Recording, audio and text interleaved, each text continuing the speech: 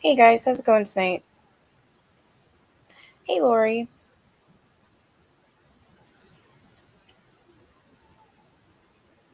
My cat's in the background snoring. Again. Alright, so tonight I'm just going to cover a serial killer. He actually committed these crimes in 1983, I believe, and he was finally caught this year. He unalived two women brutally. Hey Brenda.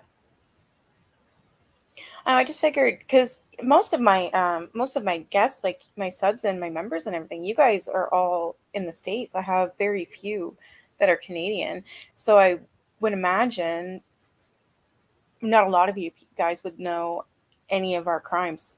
To be honest, there's a lot of them I don't even know. Yeah, I found a list.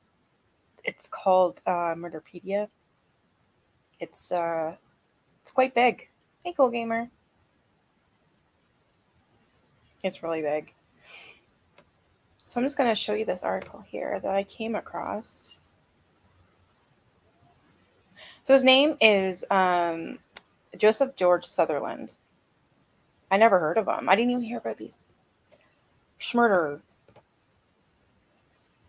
So it says suspect in 1983, Gilmore and Tice murders make first court appearance. Joseph George Sutherland made his first court appearance Friday for the sex slaying of two Toronto women in 1983. I was born in Toronto. I lived there until I was 6 years old, and that's why I'll never go back there. That place terrifies me. I'll never go back. I have family there. I won't visit. I won't.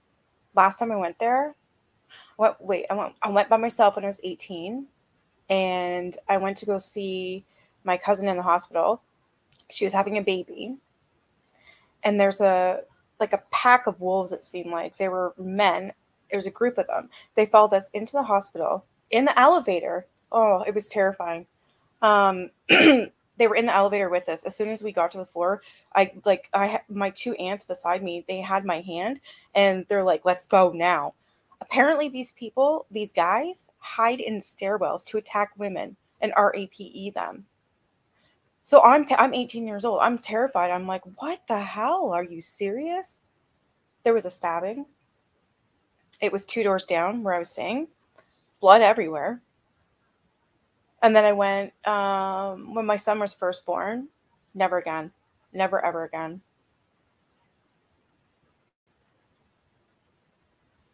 Oh, we do, Lori. Have you guys ever been to Toronto? It's way too for me to go from Toronto to where'd I go? Brockville and then Athens, Ontario, which is like a 5,000 population. It was really small, but I'm grateful. I love where I live now. This is the guy. This is him. He's 61. He appeared by video link at the Old City Hall Courthouse Friday afternoon, but he has not yet secured a legal aid attorney, and the matter was put over until December 16th. So I have to keep my eye open in 2 days for this to see what happens. So Sutherland, 61, is charged with 2 counts of first-degree murder in the deaths of Aaron Gilmore and Susan Tice.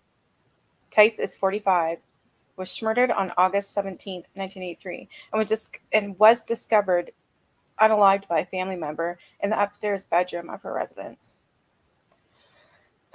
She was SA'd and suffering from stab wounds.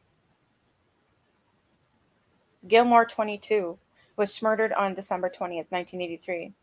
She was found unalived by her friend in her bedroom by a friend. She had been SA'd and stabbed to death.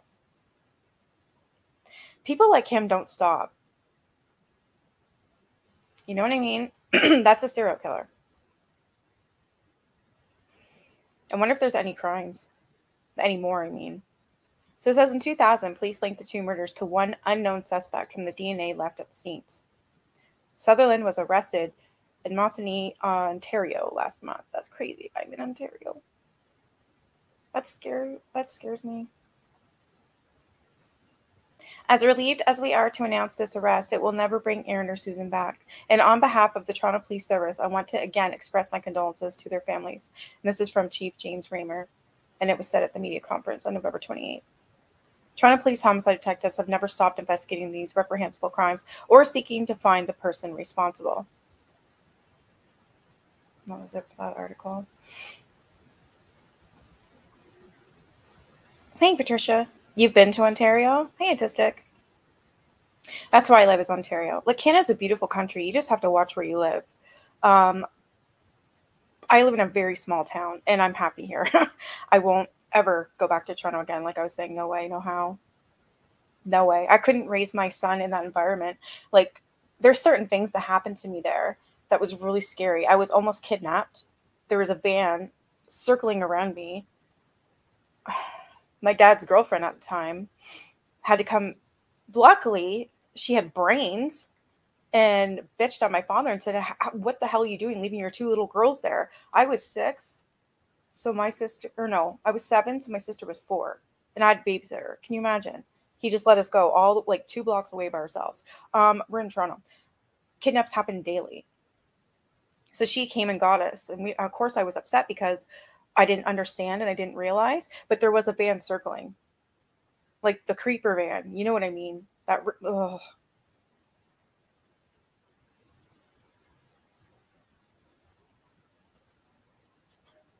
I just know I'll never go there again. Too many bad memories anyways. I got a couple more articles and then there's a video. Psst. Don't do that. Ash. Great. Somebody's got the zoomies.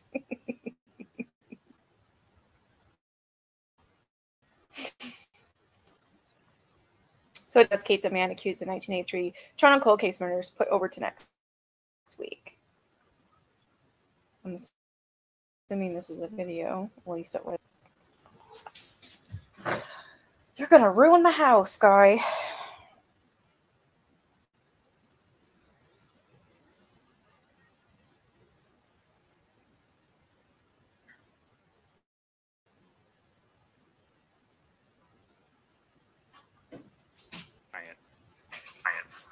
We're able to use investigative genetic genealogy. Going through the advances in science. Going through the how the only way that this was solved was the advances in science. We're able to genetic genealogy to narrow down a suspect, and from there we're able to narrow down a suspect who is obviously under arrest today. Now, that suspect has been in Ontario for 39 years since these murders. So obviously we're going to look into every possible connection to any possible case throughout Ontario to ensure that he isn't responsible for any other offenses. There's a publication ban before the court, so I can't tell you too much, but he is 61 years old and he was living in Moosonee now. At the time of the murders, he was living in Toronto, but he's moved throughout Ontario during the last 39 years, resulting in him living in Moosonee at this point. Can you tell us a little bit about what he was doing with his life for the last 4 decades? You know what? That's all under investigation right now. We want to make sure that we cover everything off before we put it out to the media. Sean, can I ask you a question? Yes.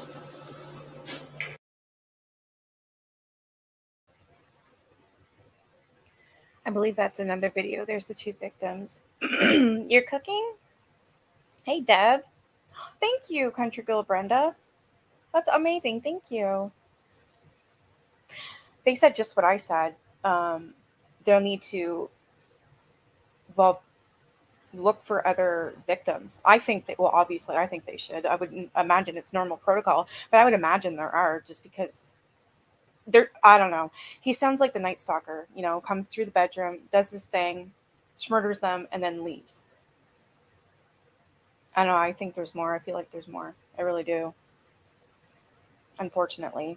But the thing is, what I'm happy about with this case, it wouldn't have been solved without DNA. Like, what the hell? Amstry.com. And what's the other one? Ancestry. That's not Amstry. ancestry.com. So that there, a lot of people have been getting their kits from that. And because of that, a lot of people's DNA is on file now. My cat's name is Ash. He's a black cat and he's male. It's Ash. He's going nuts. He's got the zoomies. It's funny. But yeah, because of the ancestry, they've caught quite a bit of people now. Like, that's how they caught the Golden State Killer.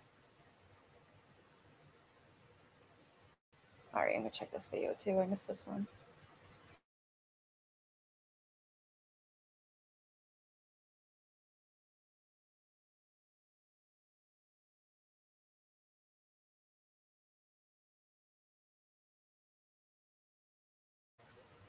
Never mind, it's not another video. It was just the two women at the end.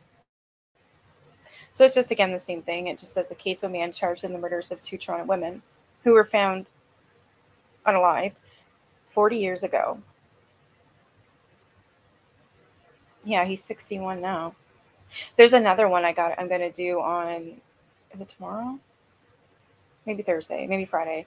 One day this week coming up, and it's about a guy named Mandel, and he finally got caught as well. And now he's going to prison. So he's in the Toronto South Detention Center. Still has no legal aid, though. His request is still pending.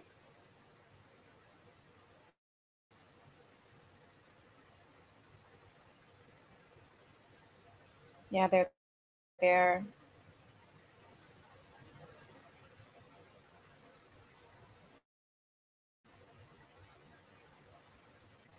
Is that boobs? What the? That's a teacher with those boobs? What in the hell is that? What? School board aware of possible protests over Oakville teachers' attire as a dress code. Oh no.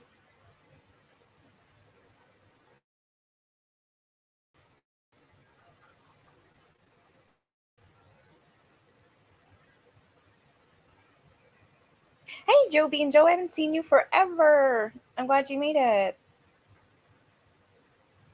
Yeah, did you see them boobs? What the hell was that? They were like, oh, where's my camera? They were way out. They look like balloons, to be honest. Yeah, it looks like a butt in the front. Sexual kink shit at high school. Blair White did a big thing on her. Oh, really? Oh my, wow.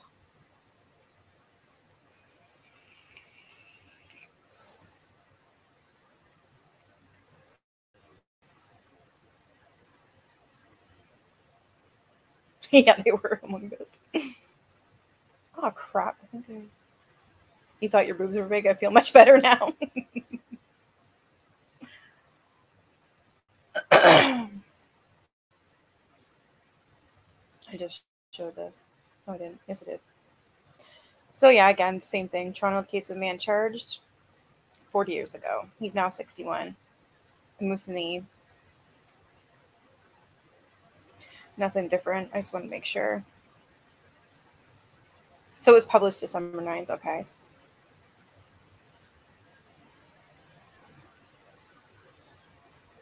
I don't know these women. I don't even recognize the last name.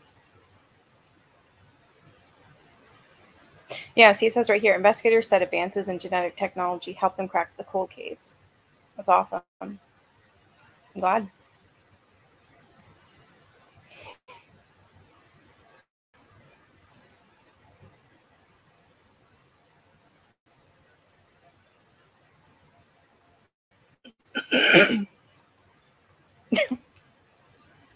They are fake.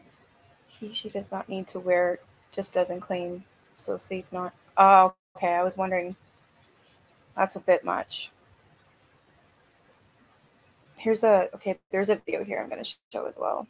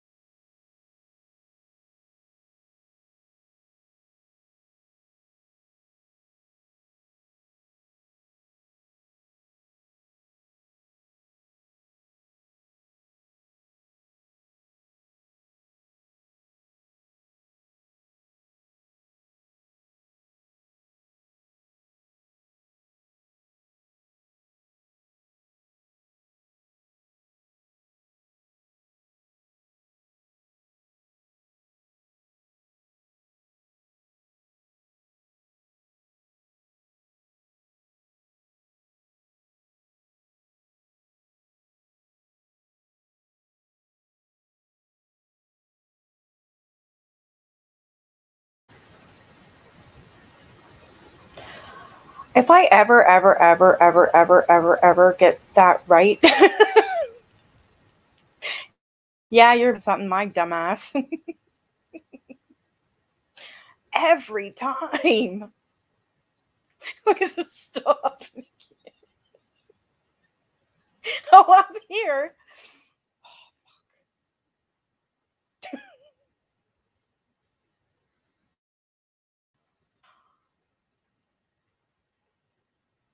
Okay, I found the video. Oh my god.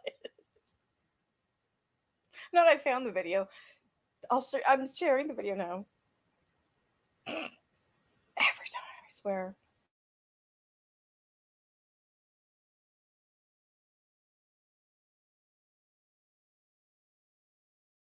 We will be providing an update on the 1983 homicides of Susan Tice and Aaron Gilmore. Sean and Kaylin McCowan, Aaron Gilmore's brothers, are also here today, and Sean will provide some remarks. Following the remarks, we will take questions. Chief. Good morning, everyone, and thank you for joining us. Today, we are here to announce that the Toronto Police Service has arrested an individual for the 1983 murders of Aaron Gilmore and Susan Tice. Last Thursday, November 24th, this individual was arrested and taken into custody in Moosonee, Ontario, and brought back to Toronto on Friday, November 25th. Joseph George Sutherland, 61 years of age, of Moosonee, has been charged under the 1983 Criminal Code with 2 counts of first-degree murder for the deaths of Aaron Gilmore and Susan Tice. As relieved as we are to announce this arrest, it will never bring back Aaron or Susan.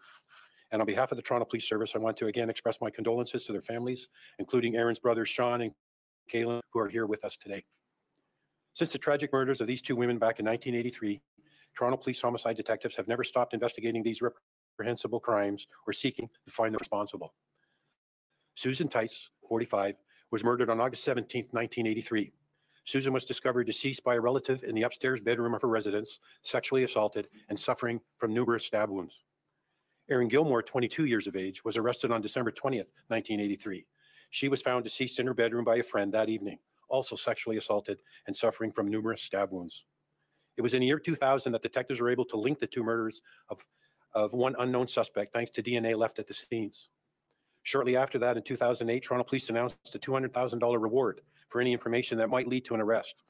In 2016, we again made another appeal for information about these crimes, reminding people about the reward, but again, it was met with no success. Meanwhile, behind the scenes, Toronto Police investigators were using advances in DNA technology to begin narrowing down a list of suspects.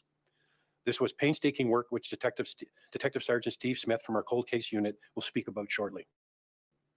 We are proud to say, at the very least, that the persistence and dedication of our investigators, some of our investigators,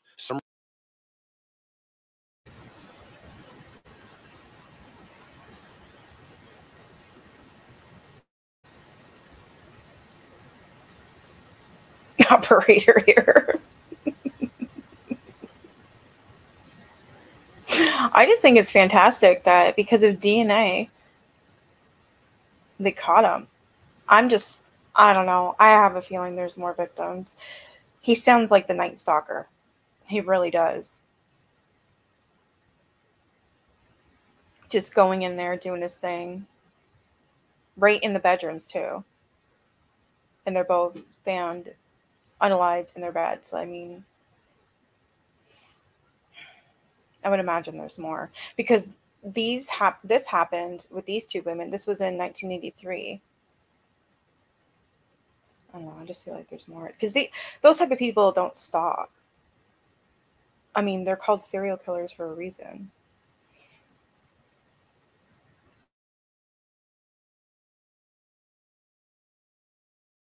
who have passed away, who never gave up finding the individual responsible.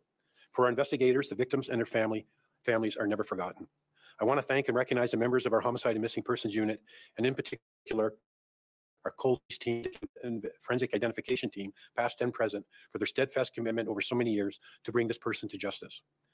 This demonstrates that the Toronto Police Service will never give up on finding people who commit crimes in our city. Thank you, and I would like now to invite Detective Steve Smith up to provide some remarks.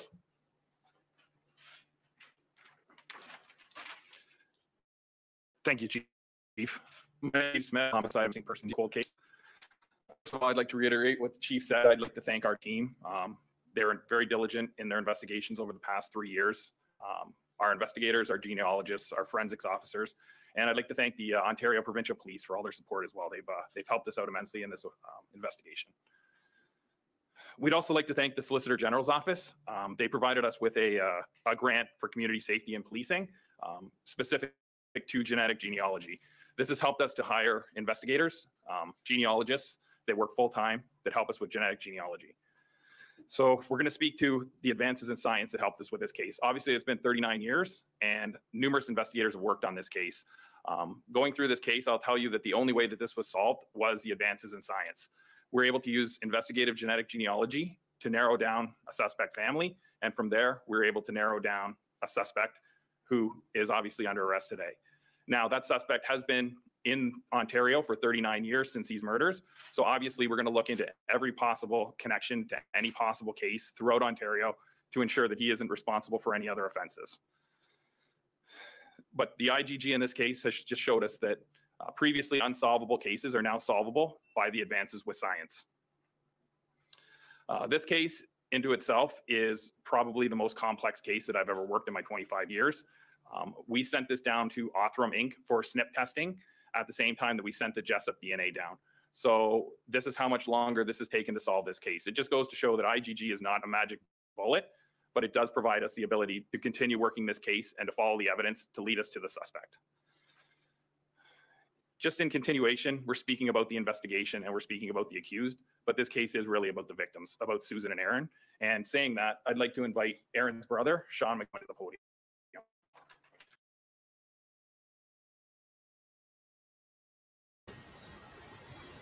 Hey, Teresa. Oh, yeah.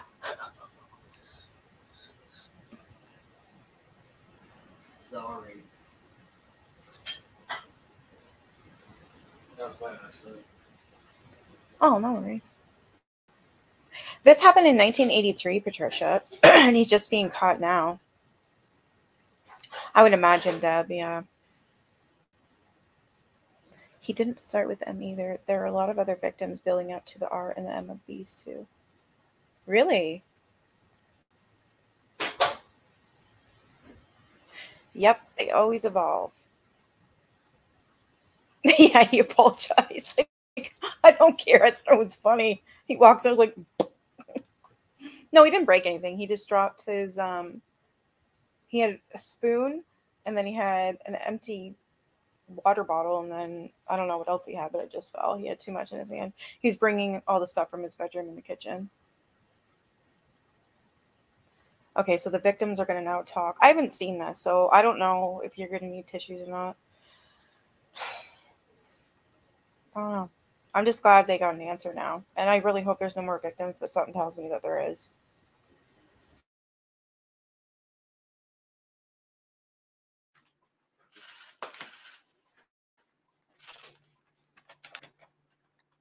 Good morning, and thank you very much. I'm Sean McCowan, and I'm here with my brother, Kaylin, and Aaron was sister. On behalf of Aaron's family and many, many friends, we're all very, very happy that an arrest has obviously been made in the vicious murders of Aaron and Susan Tice. The last few days have brought around a full spectrum of emotions, as you can imagine, and this is a day that I and we have been waiting almost an entire lifetime for. In a sense, there's a real relief that someone's been arrested, yet it also brings back so many memories of Aaron and her brutal, senseless murder. Aaron was our sister.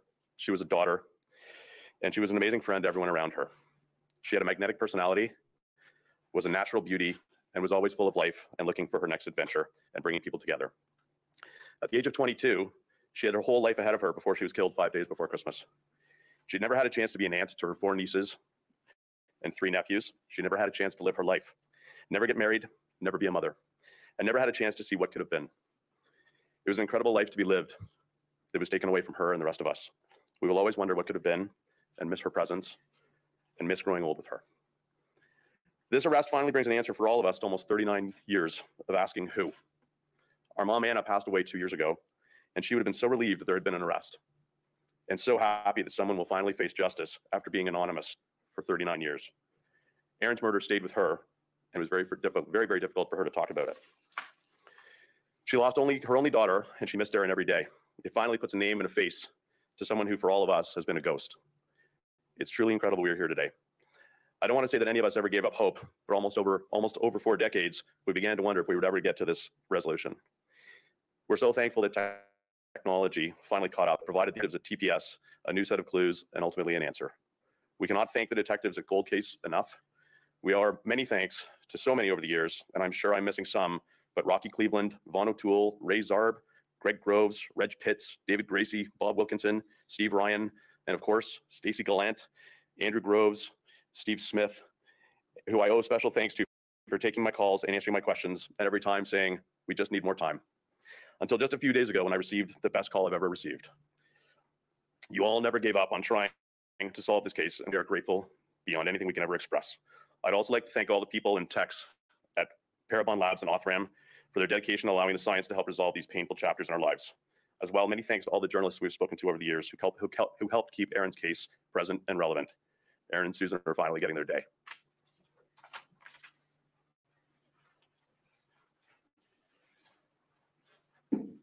Thank you, Sean, for your words and your faith in us. So, for all homicide investigators, there's a credo that states, and I quote, "No greater honor will ever be bestowed on an officer or a profound duty imposed on them than when they are entrusted with the investigation of the death of a human being," end quote. The original investigators, Rocky Cleveland and Vaughn O'Toole, and many dedicated detective and detective sergeants, past and present, know this honor. They believe it, they live it. And they live it not just for a day or a week or a month. They live it until the case is solved. Our fine officers will continue to work these cases, and they will continue to be professionally relentless this and every day. And we're all grateful for their dedication to not only their craft, but to the citizens of this city. We'll now open for questions, please, and thank you.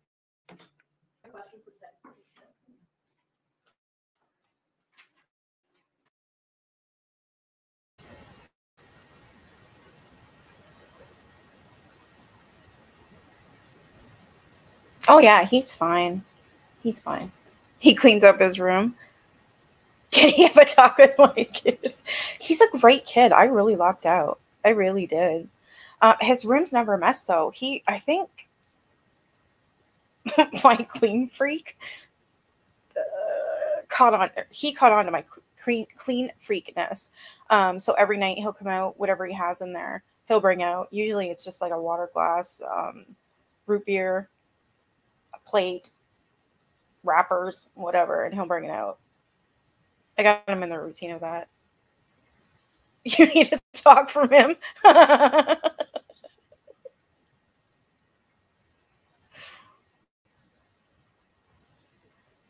Hey, Brittany. You're still at work. She was found almost the same time as she was unalived. That is what I believe, her helping get an answer from beyond the grave. Also, if I make mistakes, I can't see what I'm typing. My eyes are like, oh, no worries, hon. I understand what you're saying.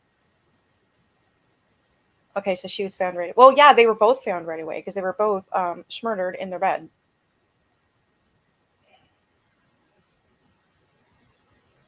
Me too. Finally, it took, what, 49 years? Hello, Brian. You have 4 kids, 3 boys, share a room. Hey, Brenda Pause. Yeah, you just gotta, I don't know. I don't know how I got him to really listen. It's a routine. He's always been the type of person that has to have a routine. He's been like that since he was a baby. He does not like change, even since he was a baby. Like, I remember whenever I was with his father, and we would sometimes go to my ex's parents' house. So we would sleep in the bed, but every time my son slept over there, she slept because he was little, right? So he would be a little toddler running around like 2, 3, 4, whatever. And he would sleep in Nanny and Papa's bed. Even though I was there with Dad, he couldn't sleep with us. He had to do the routine and go sleep with Nanny and Papa. It was so weird. He's got to follow a routine. The older my kids get, the less they like. Yeah, I've always been clean. I don't know. Everything has to be tidy. I've always been like that. I don't know if we're going to be able to necessarily hear the comments, but we will be able to hear the answers, like the questions that they're asking, because it's from the audience, right? They clean better when they were little. They whined, but now they just do the illusion of clean.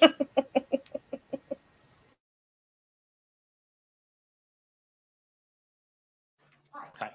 Catherine McDonald from Global News. Tell us what you can about the accused, Mr. Sutherland. There's a publication ban before the court, so I can't tell you too much, but he is 61 years old and he was living in Moosonee now. At the time of the murders, he was living in Toronto, but he's moved throughout Ontario during the last 39 years, resulting in him living in Moosonee at this point. Can you just tell us a little bit about what he was doing with his life the last 4 decades? You know what? That's all under investigation right now. We want to make sure that we cover everything off before we put it out to the media.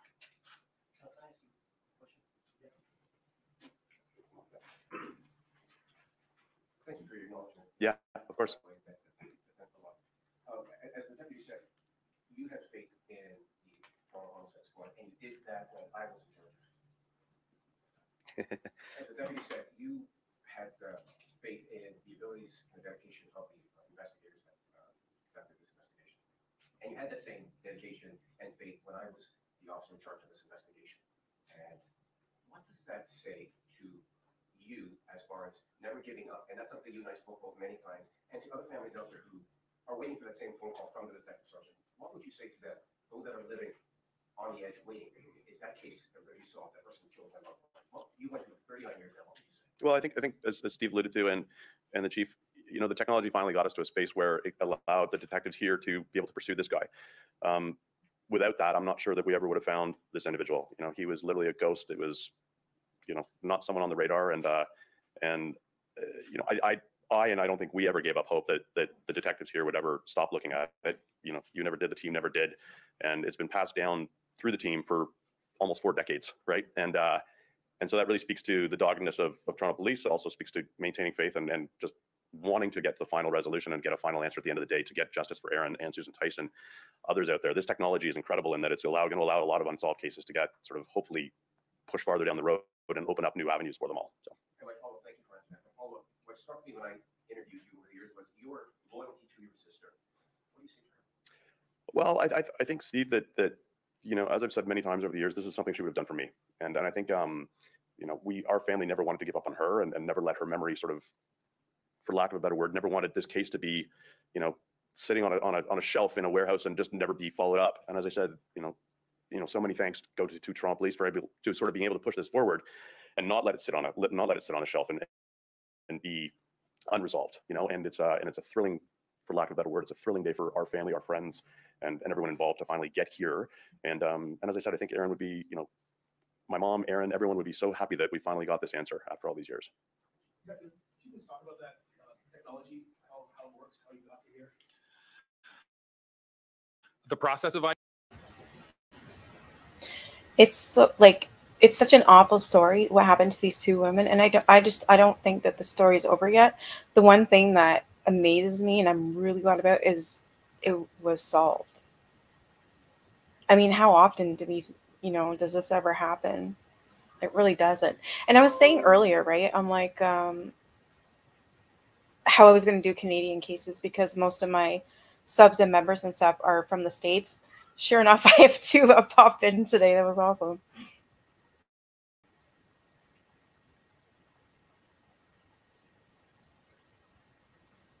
Oh, my son did that one time, Deb. Shoved them right into the bed in the closet. I'm like, oh, you little brat. You're a stacker and a stuffer. You have too much craft stuff to be. Yeah, I'm crafty. I've got it. Well, I have my stuff in the back room, and I've got. Oh yeah, I got a pretty big bin, but it's in a bin. We have been working on my office. We turned my closet into an office and turned a bedroom into a laundry room, so everything is. Oh, that's awesome. Not you, your kids.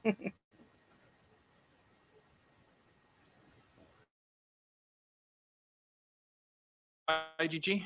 Yeah, what is it? So basically, we take DNA that's left at a crime scene.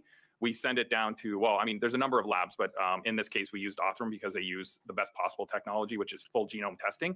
We send it down to be changed into, instead of an STR match, which we use at CFS, it's a SNP test, a single nucleotide polymorphism. So that allows us to use the genes between the genes to have familial connectivity. And we're able to use that to utilize people that have uploaded their DNA to family tree DNA, and we utilize that to develop family trees. And we have to develop our trees backwards to find the most recent common ancestors, and then we have to find out how the families are intertwined through marriage or birth.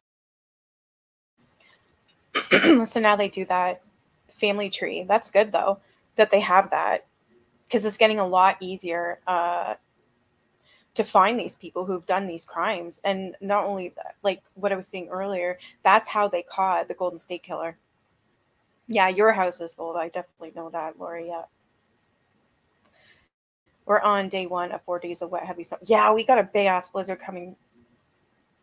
Not looking forward to it. The bed's in the closet. I tend to shove stuff into boxes to sort through later and stack things into Eiffel Towers and put it away. I'm kind of like that too. That's what my back room's for. Well, it's still pretty tidy, so yeah, not really. I'm annoying when it comes to that. Like, I annoy myself. I don't know. I can't handle it if I push a book off or something. All you guys are crafty, eh? It's awesome. I got too much craft stuff, and I even gave some of it to family, but you can't tell. I think it multiplied the graphics.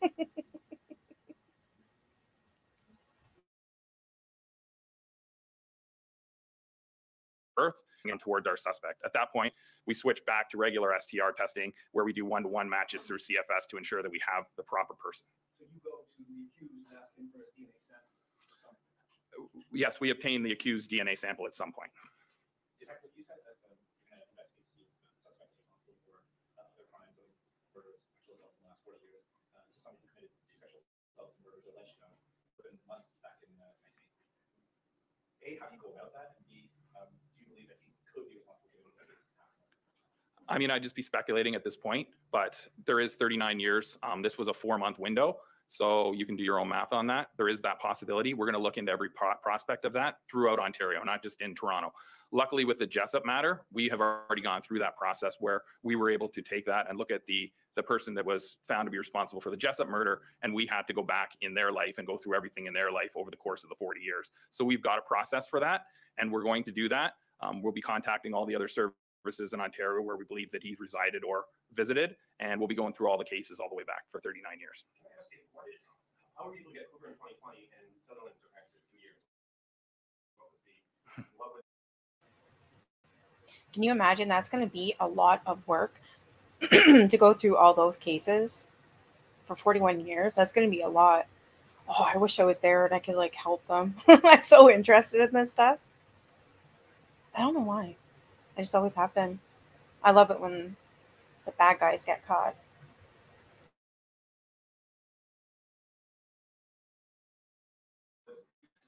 So one of my genealogists likes to say that genealogy is like fishing. You never know how long it's going to take you to catch a fish.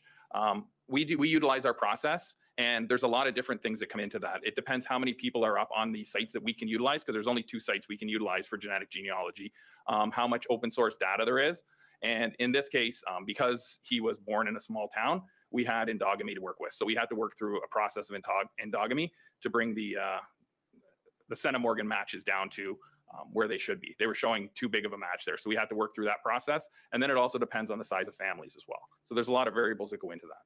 Can I ask, we've seen convictions under this science in the past in Canada, but these involving guilty pleas. So the public is not in a position to see defense lawyers who may try to impugn the technique on collective privacy, on the charter, on the notion that the techniques you're using could be considered unlawful under, in a robust defense argument. So how confident are you that there was a robust defense argument presented along those lines? Oh, I'm very confident. In Toronto, we've developed a very stringent set of rules that we utilize for this process. This isn't something that we just do. We've developed our own set of rules, and we stay within that process. If our case does not fit in that process, we don't utilize that case. So we stick to that case, we stick to that process, and we're confident that if it's tested in court, we'll be able to defend it. Sorry, can you describe the moment of the arrest, the circumstances Um, behind that? he was actually arrested by OPP for us. There was no issue with the arrest. He was taken into custody. There was no issues whatsoever, and we went up and picked him up. That he was arrested? He was arrested in Moosonee, Ontario. You said he had moved to Toronto. No, he was living in Toronto at the time of the offenses. Oh, I see. Yeah. He moved back to Moosonee. Yeah. Can I just first off say congratulations on, that's extraordinary work with you. Can you comment on the powerful message that not only does this send to suspects who are out there that should probably be sleeping with one eye open, but to those families, as I commented earlier, that are waiting for that phone call. The deputy said it so well, where you never do give up, and you literally never do give up. Can you talk about that a little bit? Absolutely, Steve. You know the number of cases that we have in Toronto, and our team's in contact with the families of most of the victims on a regular basis. And that's really dependent on the family. Sometimes it's weekly, sometimes it's monthly, sometimes it's yearly, depending on the contact that they want with us. But yeah, I mean, any of these cases now are open to being solved. Will we solve all of them? Probably not, but we're going to give it our go. We will do everything that we can to solve every case that we possibly can. Does the suspect have a family? He does. Can you explain that to the wife and the kids? Well, I don't want to get into his actual, but yes, he did have a family, and he has a family, an extended family, most of them living in Northern Ontario as well. And who's the family member the DNA went back to? How's that related? Well, I don't think you're understanding the process. It's not necessarily that it goes back to a family member. We're able to utilize the DNA from the scene to identify a familial unit. From there, we're able to narrow it down to the possible suspect. It doesn't mean necessarily that any of his family's DNA was on file. Can you say whether the suspect was ever interviewed by police or considered a suspect in relation to these two cases, or was his name a surprise? No, he was not in our boxes, as they say. He was not a suspect or a person of interest in this case. If we hadn't used it, we never would have came to his name. Just to clarify, there was a question about did he get his DNA? In my to get his DNA, did you surreptitiously get his DNA or did you go to the first? I'll tell you, in this one, we served him with a DNA warrant. There's a picture of him in an orange jumpsuit. Is that a picture taken last week, or is that a historic picture? No, that's a picture of him taken upon his arrest. And where is he now? What criminal justice system? Has it been before? It'll be in the media release, but he has a court case in early December in Toronto. And just in terms of this, this is 4 years ago. So you guys would have in your, I think the brother mentioned that she's glad the sample is in city.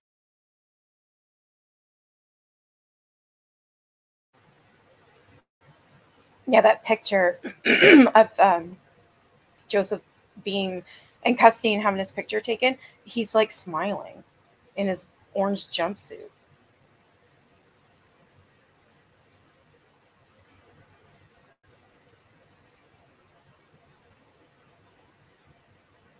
Best way I am. I gave my kids enough to start a business. Holy crap. I'm always so glad when they solve these cold cases. Those victims deserve closure and so. Yeah, me too. It actually, it's surprising, and it's so nice to hear because it doesn't happen often. And that's why I keep, even though it's not a Canadian thing, the Golden State Killer. How long was that going on? Forever and ever, and all those victims, and because of genealogy, and it was because of Ancestry.com how he got caught. Because I don't think he would have been. Hey, Anna. They shut down the little boy Captain Corey channel, so we are tweeting to get it reinstated. He is the little boy who made a wish to have to. You're kidding me. How could they do? How could they do that?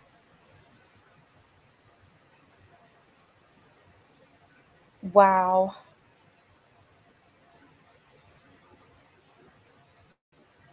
Oh, absolutely, Brenda. I have to interact with you guys. I can't just sit here and watch this and be like, no. Claire, you want to be grounded? Here, lay there. There you go. Lay on the blanket. There, I'll pet you. Just don't go on my computer, girl. No, I love having I love interacting with you guys. I find I don't know. It's just what I do. I couldn't imagine having a channel where you never talk to your audience. Like, that's just crazy. She doesn't yell at us to stay on topic or get blocked. Yeah, I remember you saying that, Brenda. That's awesome. Oh, are you making your bed? You haven't made your bed in years.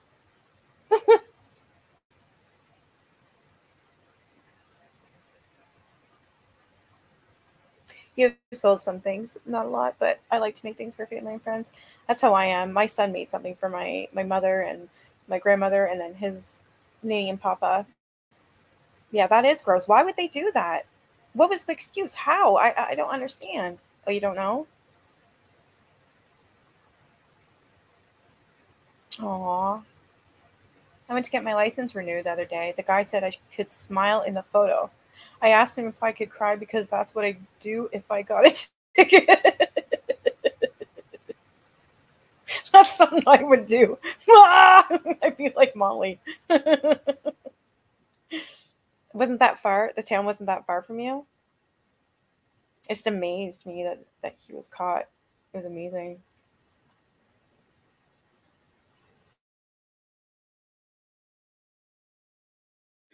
On a shelf somewhere, but you guys have tens of thousands of samples of a lot of fluids in your archives that are now open to interpretation from other cases. I mean, so how do you prioritize these cold cases from cold case perspective? Historical homicides, sexual assault, Well, I wish we had tens of thousands of DNA samples. It's a finite number of cases that actually have DNA, and even a smaller amount that has offender DNA. So that's part of our process for this, is we have to be 100% sure that the DNA we're utilizing is the actual offender. Because as you know, in these crime scenes, there's numerous DNA samples that could be there, but we have to be convinced. And that's why we chose this case and the Jessup case as our first two cases, because unequivocally, there's no way that the person involved in this could justify the fact that their DNA is at the scene. Detective Smith, what was his reaction when police showed up at his door after 39 years? I don't want to get into it too much, but as Steve was saying, I think when you commit these crimes, you're just waiting for that knock to come at the door. So you'd have to speak to him inevitably, but if I could sense it, it would probably be one of relief that it's finally over. Detective, can you confirm this is the same George Sutherland that won the lottery? I've been asked that question a few times, and I don't have the answer to that. Just so you know that there's a lot of people with the same names up in that area, so it could be, it could not be. I don't have that answer right now. How many cases are you working on? So we have over 700 cold cases. Of that, we have 43 that have known offender DNA. Right now, utilizing the Solicitor General's grant, we're able to put 15 Toronto cases forward and 15 cases from the rest of Ontario forward per year. So over the 3-year grant, we'll be able to put 45 cases. Now, saying that, we have a mix of unidentified human remains, sexual assaults, and homicide cases that we're working on, but that's the approximation. And we're in the first year of the grant, so we're just in the about 15 cases that we're putting forward. We're going to take one more question. I don't want to comment on other investigations. Thank you. That was the last question. This concludes the conference for today. Thank you for joining us.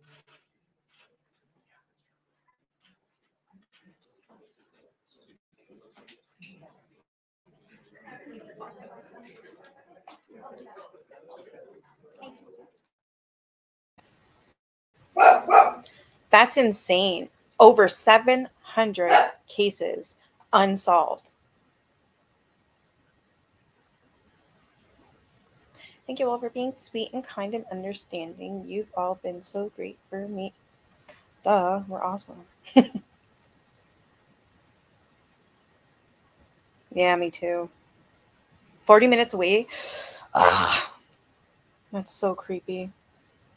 Hey, trio. Oh, I'm just talking about a serial killer who finally got caught. I did my own laundry last night, including reaching down into the barrel of the washer to get the laundry. I'm so proud. My sister might say I look like I am constipated. I look like it looks like a mugshot every time I get one, because I don't know if you can smell or not, and I never asked. So now I know you can. So next time, I'm like, because I look like I committed a crime. Yeah, they do. They have a lot of work. Over 700 cases.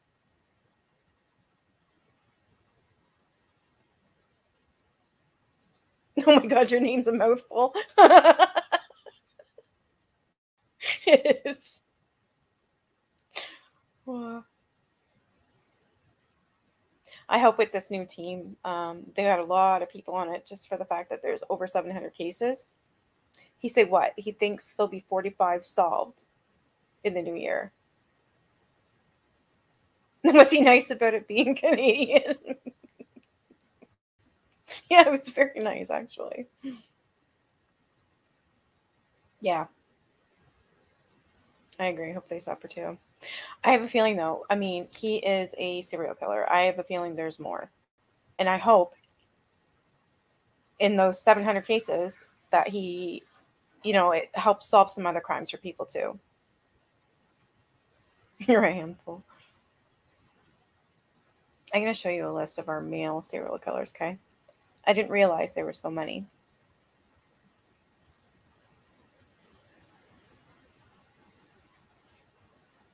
Untextually.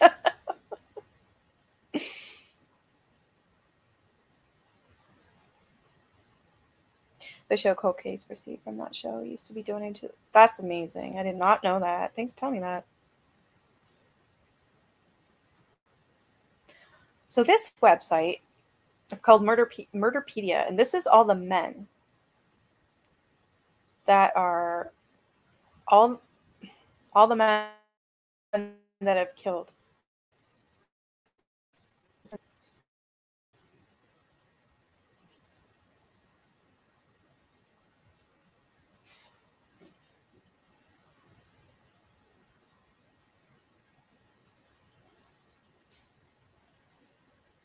I know Latimer. He's got one victim. 93. Mark Le Pen. Why does that sound familiar? Mark Le Pen? When were you caught? Holy shit. December 6, 1989. 14 victims for Mark Le Pen. Why do I know that name?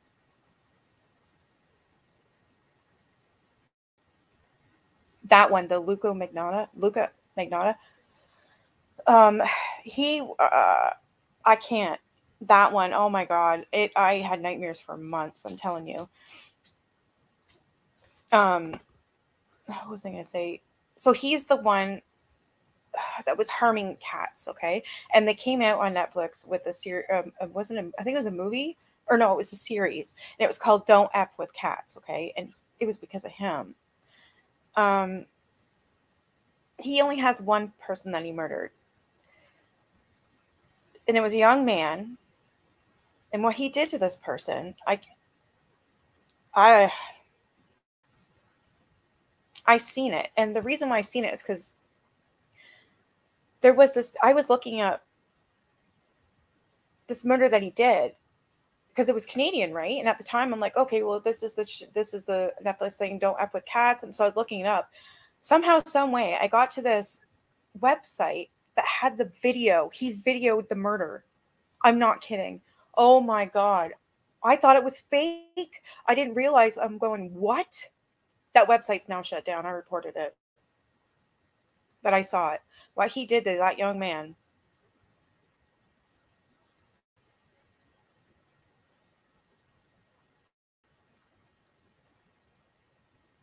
Yeah, it didn't start or stop with those two. Exactly. People like that don't just quit. Do you remember that? Well, I didn't realize I was going to be watching. I never watched the Don't F with Cats because I knew it was going to be bad. Any form of animal abuse, no, I'm out. I can't do it.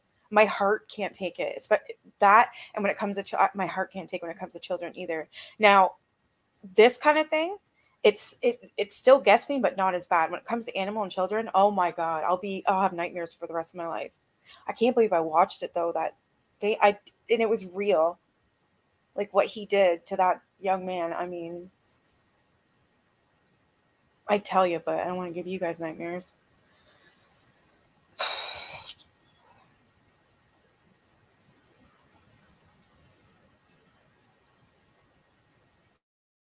This is a list I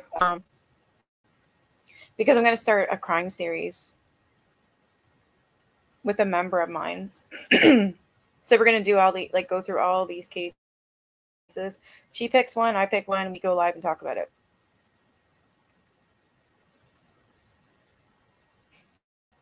Paul Bernardo, 3+ victims. Oh yeah, he's had a lot. I'm trying to see if I know any of these names.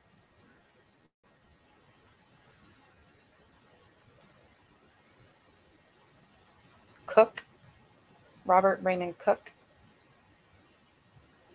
I know a Cook. It's not spelled that way though.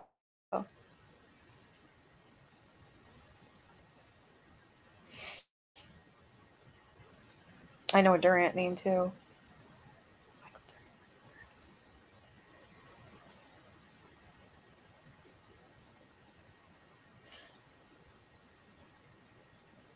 Bobby Jack Fowler, that piece of shit. Nah, he's got more than one. Remember, he's the one that did all. He's the one that had all those murders that I was reading the article and all that stuff on my other live.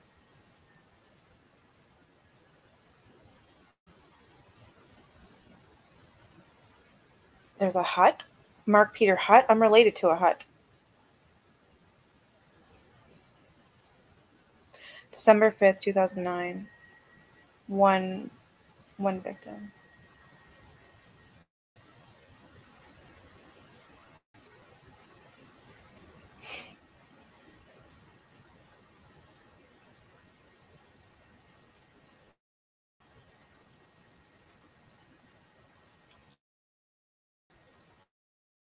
Nelson, new parent.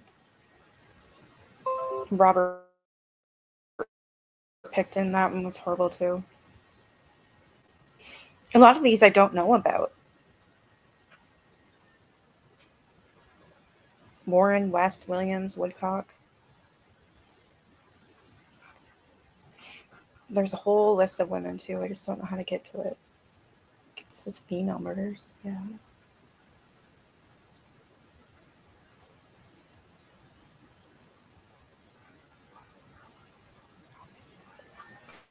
This is just A, I think. Yeah, it is. Oh my God.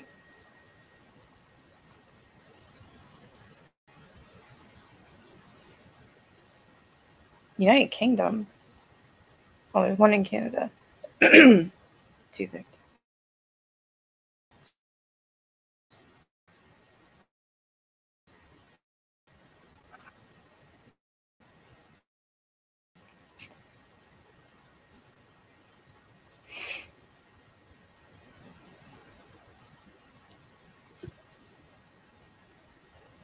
What the fuck is that?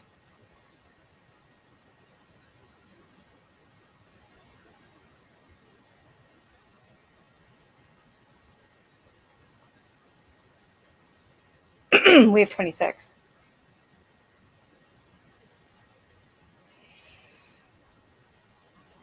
Oh my God, stop.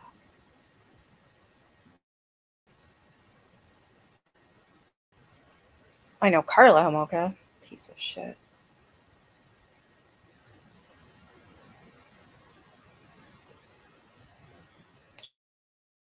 I haven't heard of any of these women.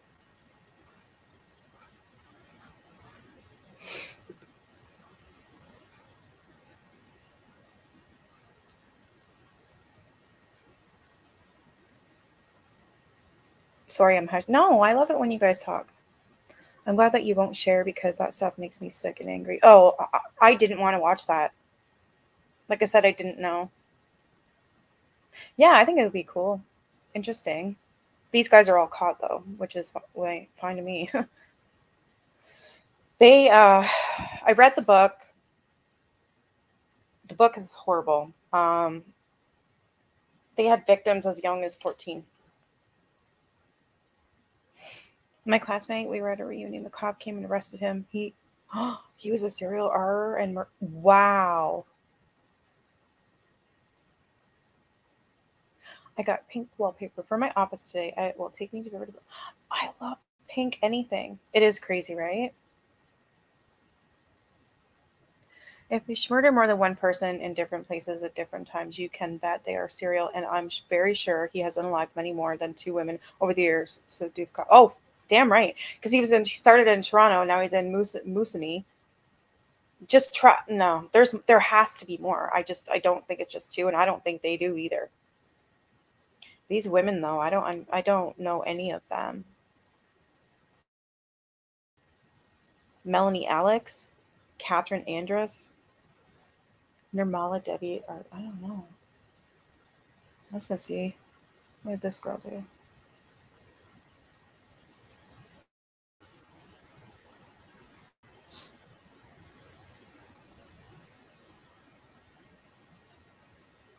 Used a meat cleaver to inflict more than 50 blade wounds on a guy named William. Sentenced to life in prison, no parole.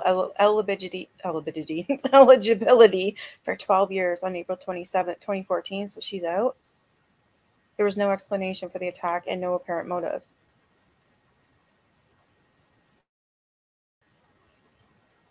This was in Vancouver. Okay, I think that might be the one that my friend's gonna do. What's this?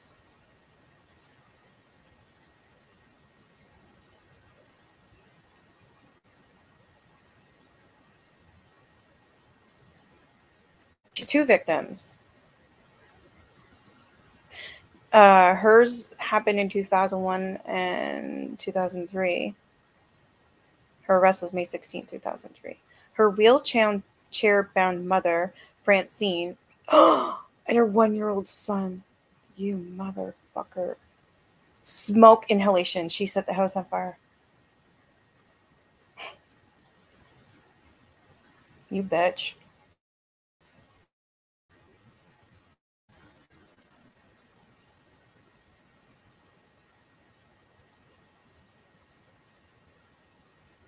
She's very dangerous. The brother said of the sister who murdered their mother, there's no limit to what she'll do. Holy crap.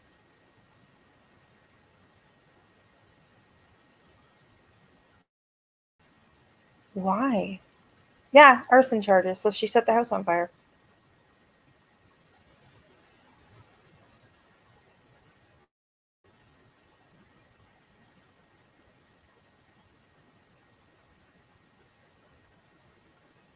She tried to blame her brother for the house fire on her mother, and then she set another one on fire for her son.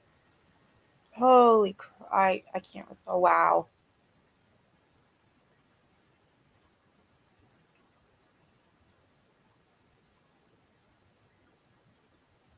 Yeah, Anna, they do.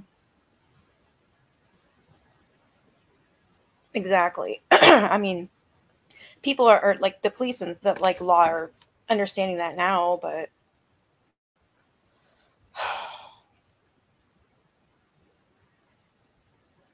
this is a long list of men and women that we got to cover. I should just do one every day. Probably take me, what, a month? 2 months? Maybe 3. She should rot in there.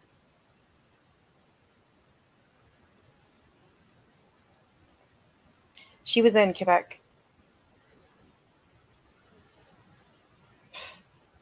Tried to tell everyone she's a victim and tried to persuade the jury she was a victim. This person, Catherine, she's got 1 victim. No motive was given for the murder. She's got 1 victim. Date of arrest, September 13, 2010. She killed her husband by beating him with an aluminum baseball bat. Why?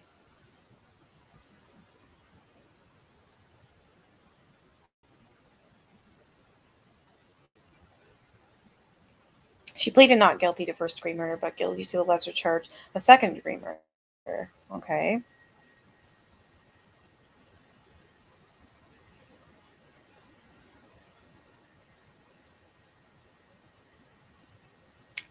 His own, oh my God.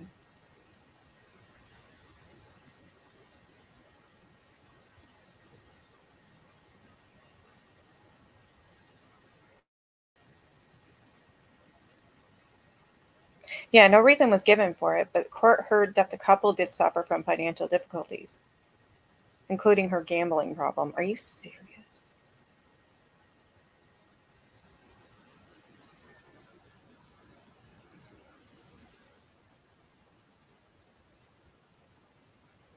Wow. People are nuts.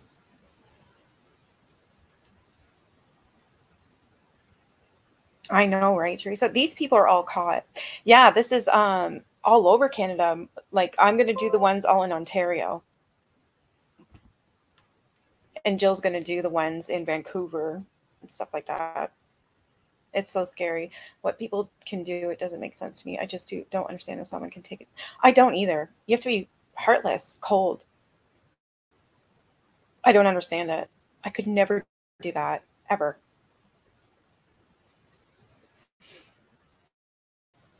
These women haven't. Oh, there's 5 victims.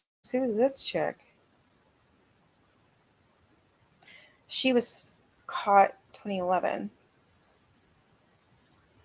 What would you do? A mass murder, arson, torching a rooming house. So a Norman, Maureen, Kenneth, Bradley, Dean, Robert. Wow, they're all gone. Method of murder was fire in Winnipeg, Manitoba, Canada. What was the bullshit excuse?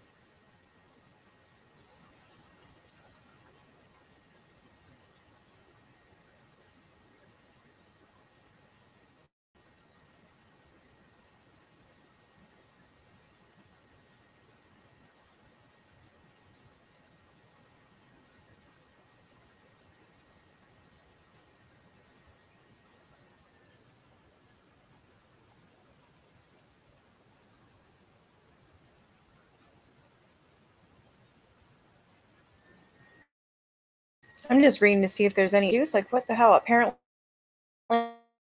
she wanted to unalive 2 women, but instead murdered 5. Yeah.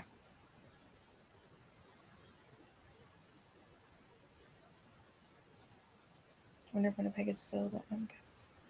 Yeah, I wouldn't doubt it.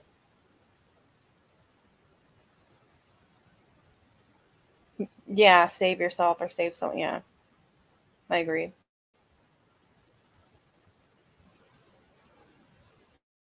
I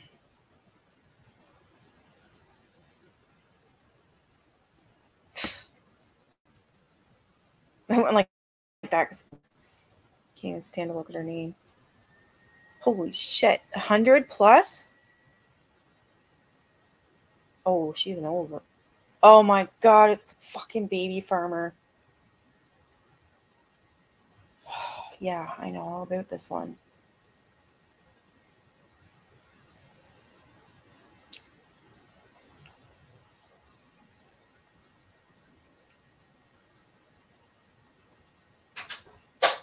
Baby farmer. The ideal maternity home was a source for an illegal trade in infants between Canada and the United States.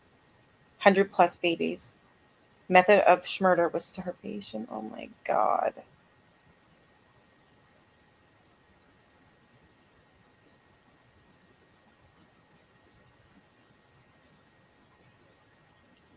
On March 14, 1936, was charged with 2 counts of manslaughter in the January deaths of Eva and her own newborn child, allegedly caused by negligence and unsanitary conditions at the home. Acquitted at a 3-day trial in May 1936. Convicted on June 5th, 1946, of illegally selling babies to 4 American couples and fined a total of $428. And she died of leukemia in 1967. Canada is wins to these idiots. Like, seriously? Wow. I forgot about this one. Unsanitary conditions, running a fucking baby farm, right? And they still let her. What the hell is wrong with Canada? They need stricter rules. This is bullshit. The Statistics Canada data showed that Saskatchewan was the only province with a higher rate at 5.93%. Of the 61 homicides, 45 were in Winnipeg. Holy shit. Making the city's homicide rate the 3rd highest among metropolitan areas. The only 2 ahead of Winnipeg were Regina and Thunder Bay. I'm glad it's not Ontario. No, they did nothing to her. And the thing is it says that her house was investigated for these certain conditions, and that her 2 children died, and they let her do it again. Like, go back to and having these children. Like, what the hell? Yeah, because it says right here, she was charged with 2 counts of manslaughter in January for the deaths of Eva and her newborn child, allegedly caused by negligence and unsanitary conditions at the home. Why the hell did she get acquitted for that?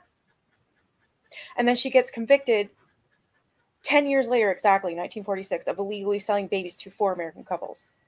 Gets a fucking fine of $428.90 and dies of leukemia in 1967. Stuff like that pisses me right off. That I don't know, Deb, actually. It didn't say so. Here, I'll keep reading it.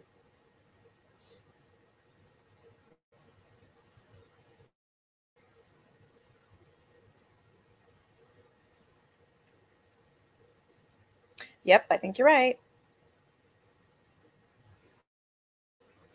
At age 26, she met and married William Peach Young, an Oregon native transplanted to New Brunswick, where he aspired to the role of an Adventist medical missionary without benefit of ordination or medical training.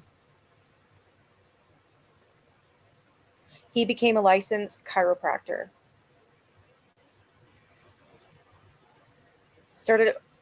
He moved back to Nova Scotia, opening the Life and Health Sanitarium in East Chester in Halifax. My aunt and uncle, all them live in Halifax.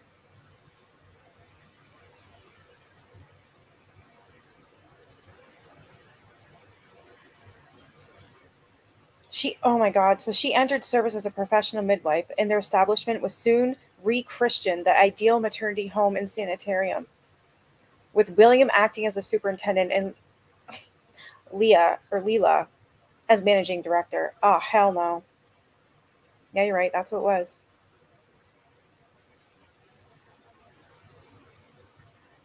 Regina is 6 hours away from Winnipeg. Yeah, Thunder Bay is in Ontario. My bad.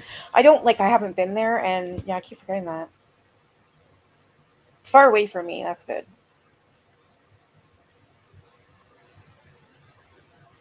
Thanks, Brenda. I can't believe that she didn't get nothing done to her.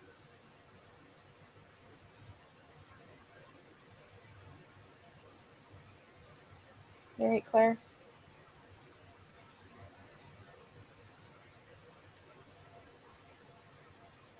Yeah, you remembered exactly correctly. Yes, you did.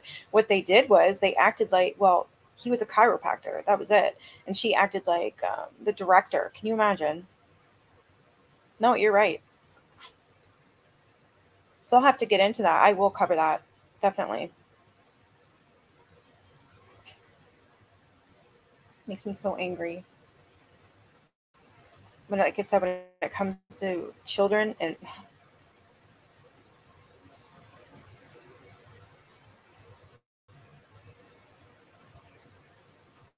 this one. Oh, I did see that one. Man, your brush stinks, Claire.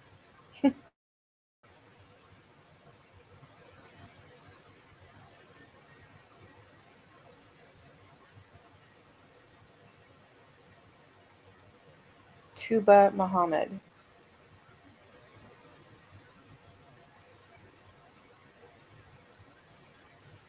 The Crown alleged the family's patriarch was upset that his 2 eldest daughters wanted boyfriends, betraying his traditional Afghan values.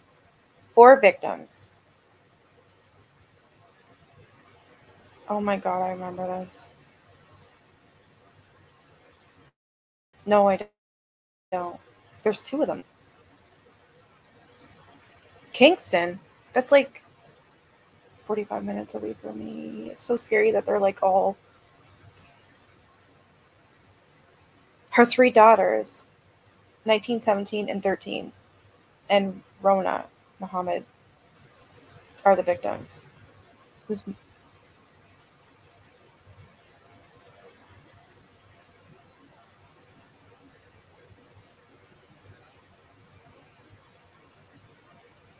How did you drown all these people? The fuck? Oh, wow. Okay, so they were found inside a car that was discovered underwater in the Rideau Canal.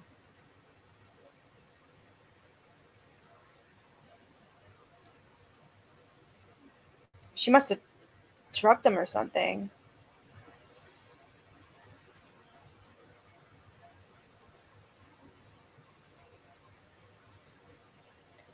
Honor killing my ass.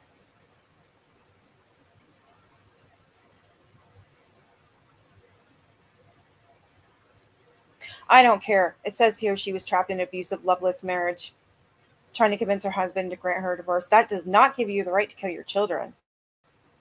Anyone, for that matter.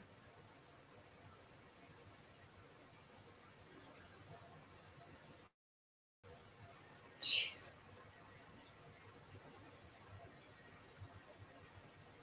That's disgusting. You know, we came to Canada as refugees. They picked Winnipeg by closing their eyes using a map of Canada pointing. It's obvious to pick the middle. Yeah. We had something like that here in Philadelphia.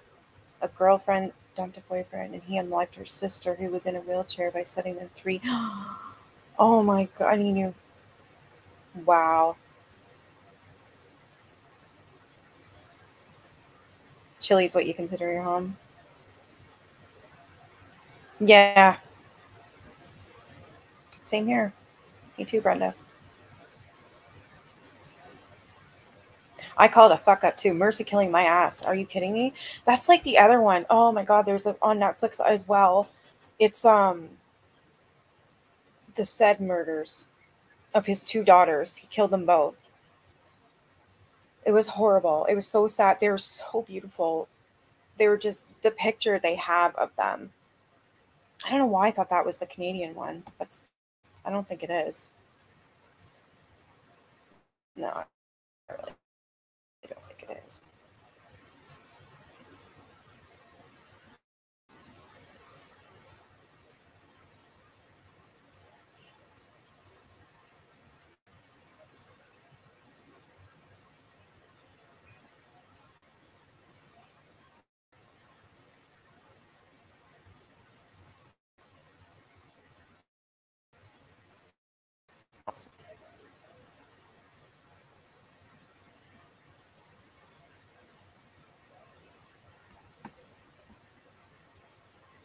Just gonna look that up.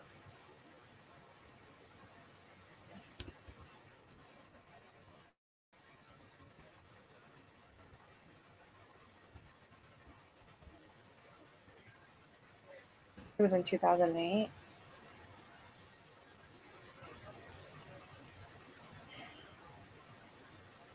Holy, it was that long ago? 2008, really?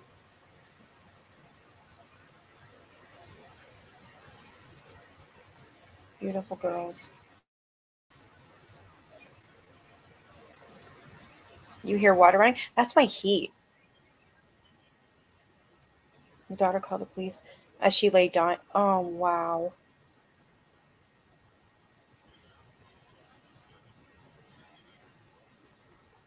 Let me know if you guys remember this one. Son of a bitch. This guy.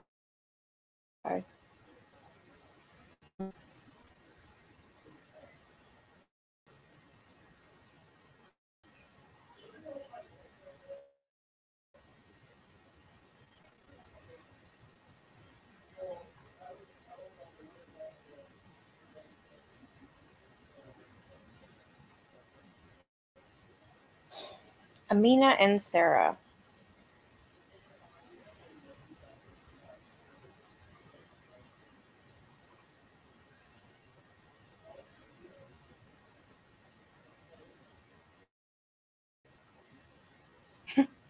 He was upset that the girls were dating.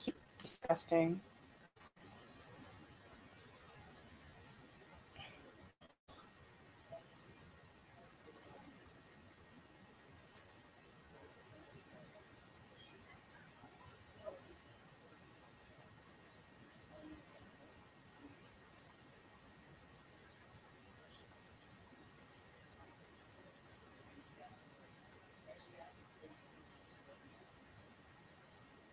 My son's talking in the background. He's got a huge big mouth.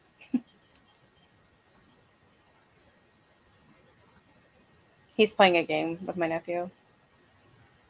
Do you guys remember this? Those are the girls right there. She had, oh my God, her eyes were beautiful because they were green. So because they decided to date, their father decided to shoot them.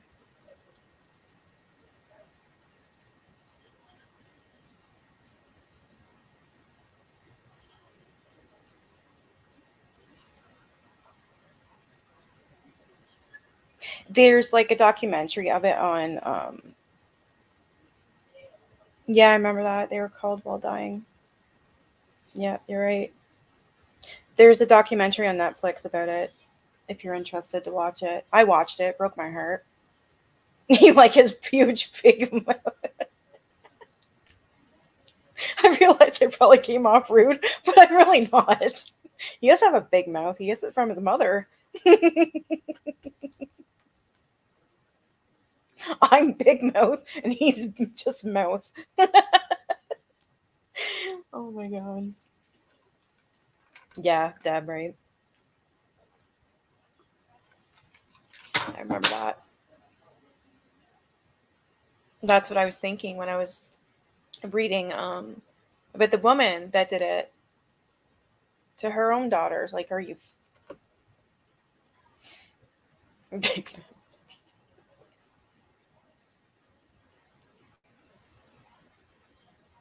He's talking about cops doing something.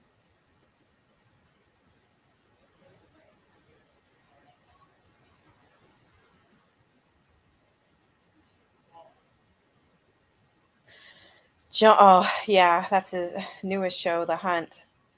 John Walsh had him on his show, yeah.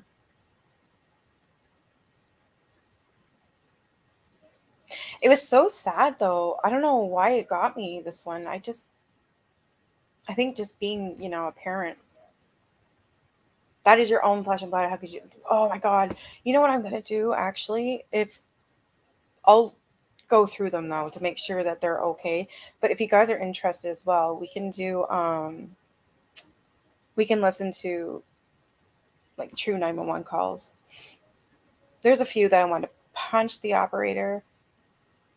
There's a few that are happy. A lot of them are really bad. Really sad. This one woman, she had stabbed her daughters. And then she calls 911. She says, hurry up because one of my daughters is still alive. And bitched at them, said, hurry up, she's going to die. What the fuck? Yeah, I can't stand him. I don't watch anything. No, I won't. Now, after reading this book and finding out the stuff he did, you would love to hear them.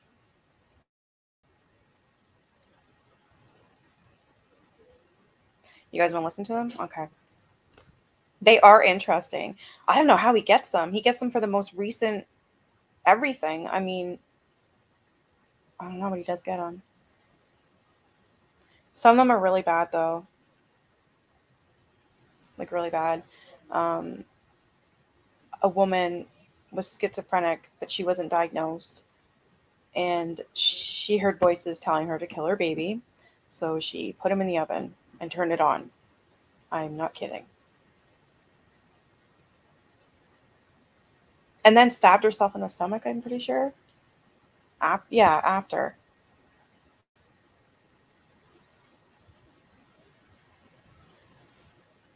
Then they caught him. I was glad that. Yeah, me too.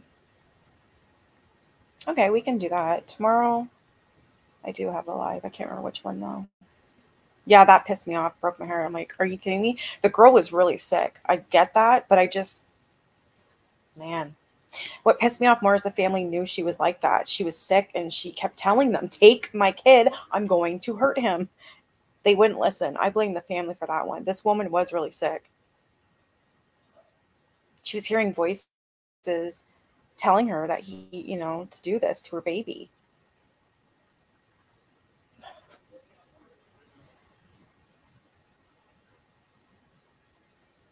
Tomorrow I think, I have all day tomorrow, so I should be able to do a members live. We can do that, the suitcase one. Maybe listen to some calls. So I'll set that up for tomorrow.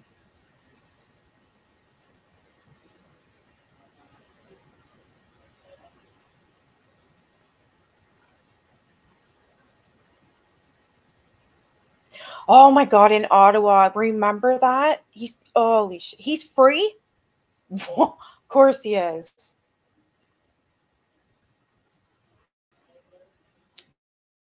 Yeah.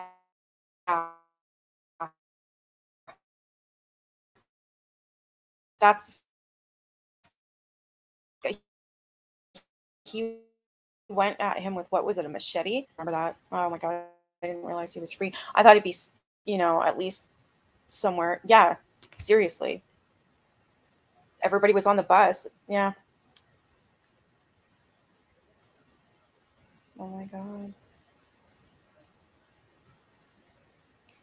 Yeah, I'm gonna end it here, Brenda, because I don't know why they let him. It's Canada. They don't. I don't think they know what the hell they're doing. Yeah, I'm probably gonna end it here. So tomorrow I plan on doing a members only. It'll probably be in the morning. Yeah, I have looked into that. Yep, there's documentary on that as well. I believe he did it. Absolutely, Benita. A guy was shot. Lady called the police. Hysterical. The operator told her, "Don't like your tone," and hung up. Yeah, that's what I mean. Why these phone calls are going to piss you off. I have heard one where this woman went into the river. She was stuck in her car and couldn't get out. She was on the phone talking to 911 operator. This bitch hung up on her. Seriously. And told her, "Listen, don't yell at me. Don't be the girl's in the she's going to die." And sure enough, she died. I couldn't believe it.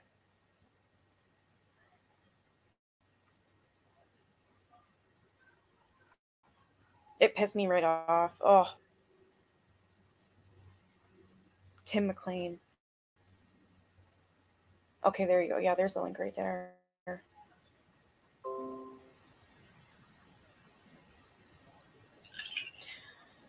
Leonie Simon has been indicted by grand jury for death and disposal.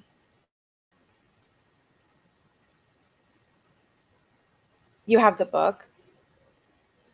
What was his name again? It was I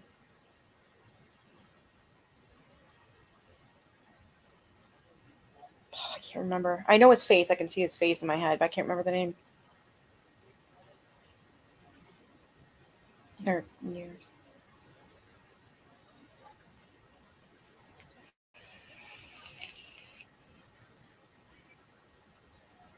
There's so many cases. Like, it doesn't have to be Canadian. The reason why I picked Canadian is because most of you guys are from the States. You don't know, and I figured you'd find it interesting. Yeah, I don't understand. Or charged. No. How is that possible? He definitely pushed her down them stairs. It doesn't the splatter, everything, it doesn't add up.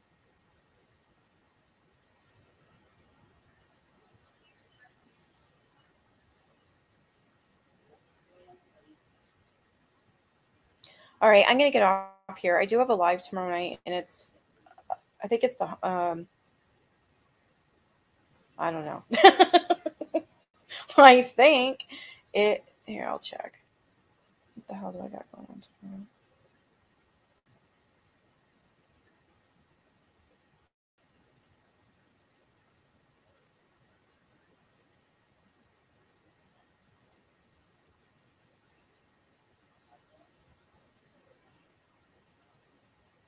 What's today?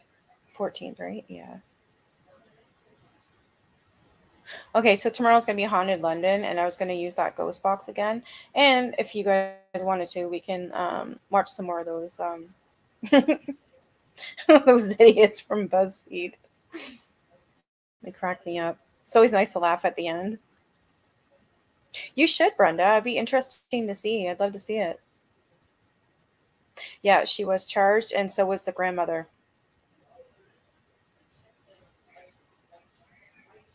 All right, guys. Thanks for coming. You have a good night. I'll be back tomorrow sometime. Just keep your notifications on. All right. Have a good night, guys. Bye.